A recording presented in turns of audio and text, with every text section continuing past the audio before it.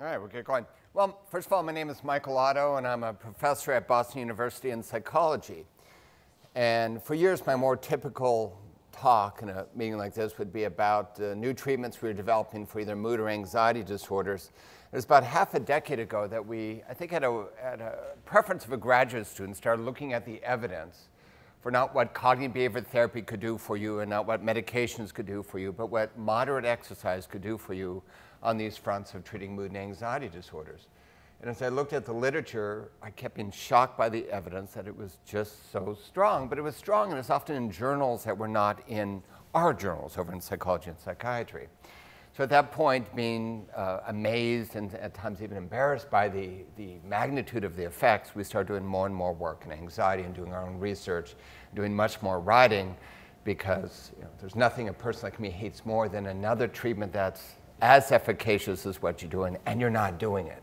So we got on the ball and started doing it. But there's first population-based studies, and these studies take a good look at the population and measure symptoms and measure what people are doing, and lo and behold, those people who are exercising have far fewer symptoms, less depression, less anxiety, less hostility, better sense of connectedness. And we don't really know why on these measures, but if you have less depression, less anxiety, a better sense of well-being, and less hostility, it's hard not to be better connected, right? Because you're in a better frame for all your interactions. Now that's with more scale-based measurements. If you go and you look at disorder-based status out there and say, is there greater or lesser likelihood of being in a disorder, depression, anxiety disorders, etc., as an exerciser or non-exerciser, clear difference as well. But these sort of data only get us halfway there. We know there's association, but it may be that when you're in a good mood, you're more likely to make your workout. So we need more experimental level evidence. So what that means is that we take individuals, give half exercise, give half another control condition, and see what happens over time.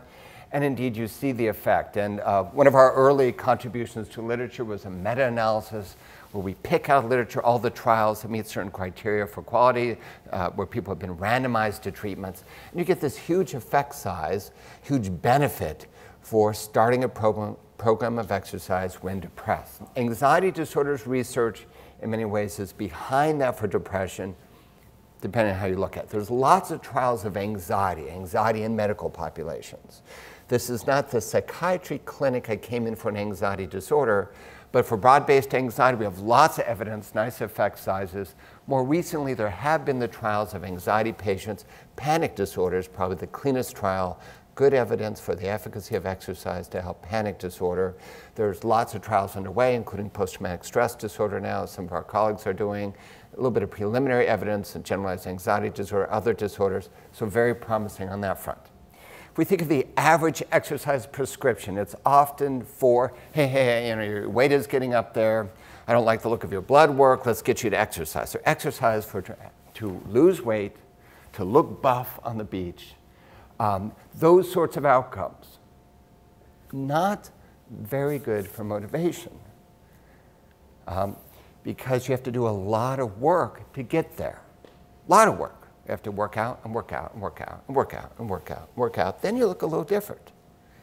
Doesn't have the type linkage. So we have to differentiate motivation for the outcome. We all may want to look buff on the beach or whatever it might be, but then separately is a motivation for the process and to stay with it to get there. And your ability to do that depends on the linkage. How soon between the workout and the payoff to get yourself to do it. And as I said, to get the health boost, a lot of weeks of workout before you get the payoff. The really good news is that the linkage is tremendously tighter for mood effects. When you work out, you should feel a mood burst on average within 5-10 minutes afterwards. Culturally, when we talk about a motivation, we have some very odd notions about it. Very popular, very common, but very odd. Hey, Michael, you want to go to the gym this afternoon? Well, there's this idea of checking my motivation. Let me check just a second. Oh, I'm just a little low. Yeah, I would, but yeah, I was at 80% of being sorry. Or I'm waiting for it. You want to go work out when? 4:30. Well, okay, let's say, I hope my motivation gets here by then because it's not here now, like waiting on a train. Or this odd idea of digging deep, like you're waiting for a geyser. Like, oh, I hope, yes, I got some motivation. That's not how I want you to think of motivation, and that's not the way of thinking of motivation supported by research. In fact, the problem if some of you are not working out, often the motivation is not too low to work out. The problem is that you have too many motivations, and other motivations are above the motivation to work out. There's lots of stuff I can do while I write, while I do my other academic work. I can listen to music, but the one thing I cannot do is read. I cannot read for pleasure. It interferes with anything else I have to do. So at some point, I think I'll be more efficient. I'll get my reading time in, and I'll listen to books on CD in my car, is how I started. Then I found myself sitting in the parking structure for a half hour trying to finish something that was really cool. The smartest thing I ever did relative to my workout status came when I was doing the Girl with the Dragon Tattoo series. And those of you that read that, it is hard to put down, very hard to put down. But the rule I made is that, sure, you want to read, and you can read as long as you want with your book on CD, that kind, your audio book, as long as you're running. So the only motivational intervention I had to do is keep the audio. It's sad, because I started with a little CD player, so I had to run like this, because you get it crooked, it doesn't somehow. But if I kept that in my gym bag, and that's the only place I got to read in that way, I'd run a long, long time. I started packing extra CDs in my running jacket so I could trade while I was out there. That's combining two different motivations together to make it easier for me to get out there and stay with it. And all that together defines some of these pre-exercise strategies to help someone. But that's not enough. What do you do during exercise itself? Now, good research suggests that pleasure ratings predict whether someone stays with a workout. And to predict something over 6 months and a year is hard in psychology.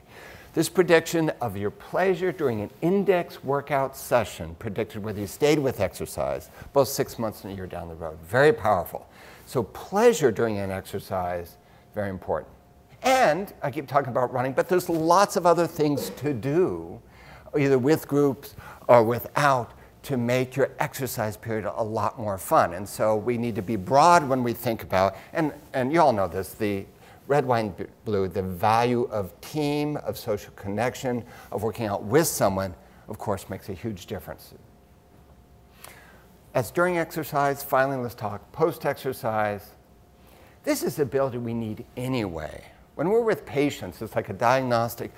When they do something good, can they say, I did something good? If I do something well, can they say, I did it well? So this self-coaching of being able to say, wow, I did it. Not, wow, my times are off my high school best still at this age. Of course they are, right? So everybody has to watch perfection. Perfection can sap the fun of almost anything when your criteria get too high. Remembrance of where you were before you got out of shape or overweight can sap your self-evaluation. I did it, and what I call echoing. Echoing refers to the concept that there's a good thing that happened, and then you think of it again. So it's good, good, good, good.